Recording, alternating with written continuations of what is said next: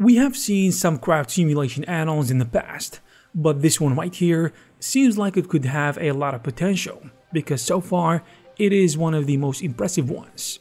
This new crowd simulation add-on is called Population from Production, the developers behind some of the most popular Blender add-ons like Cloudscapes, Gobos-like textures, Grassblade, Vegetation, and many others, so you know the quality is gonna be great.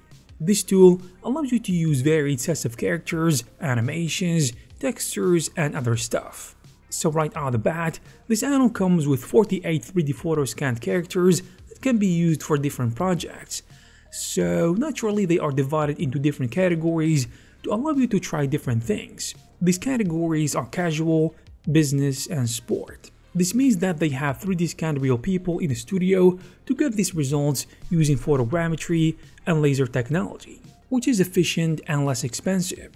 The great thing is that you are not limited to the initial textures or shaders that the add-on comes with, because you have access to a smart shader that the developers provide to allow you to create different variations of the same person. In fact, you can create a crowd with the same character and you won't notice it unless you pay close attention, which is great.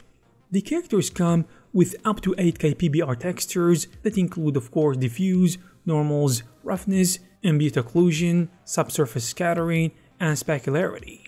On a side note, according to my knowledge, none of the other add-ons that provide populations and crowds have actually implemented subsurface scattering, which is a plus.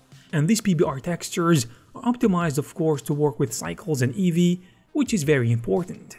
So if you're concerned about performance or quality, the add-on comes with the option to choose between high or low poly characters, from 4,000 faces up to 20,000 faces per character. This is important because some might not have enough processing power to handle big scenes with environments, trees, people, vehicles, and so on. So this is important. This is important because it will reduce the pressure on your machine.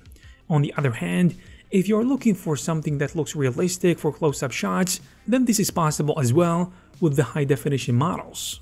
When it comes to animations, they are created using motion capture, with more than 50 unique movements.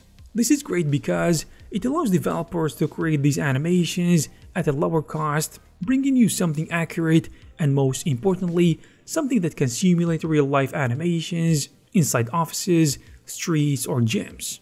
So the characters can move, sit, whether it be on the chair or on the ground, and perform a variety of tasks that you can see in daily life. Talking about crowds, which is I think one of the most important things that you can expect from an add-on like this, from what I can see, the Population add-on offers a diverse range of options, whether you want your crowd to move in a certain direction, follow a curve, gather in certain areas of a surface, or form a grid or whatever. Furthermore, you can customize your crowd inside a stadium and control their positions according to your needs. Of course, I left out some features and some interesting things about the add-on, so if you want to take a look at it yourself, you will find the necessary links in the description. If you guys found this video useful, please give it a thumbs up and subscribe to this channel to stay updated with videos like this. Thank you guys very much for watching, and I'll see you in the next one.